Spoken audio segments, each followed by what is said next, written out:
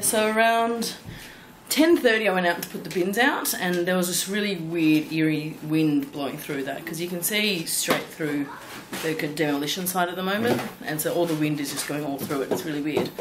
And I thought that it didn't sound right. There was too much clanging and stuff. And then around probably about 11:10 we heard this massive huge banging crash.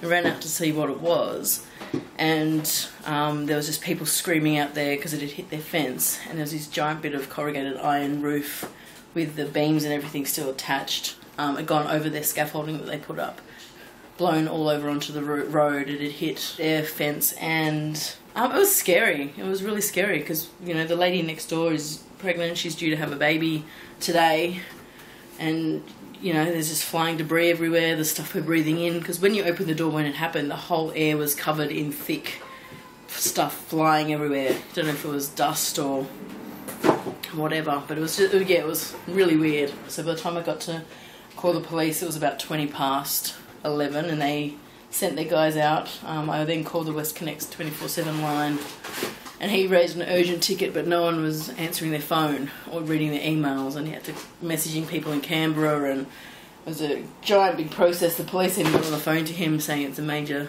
safety breach for residents.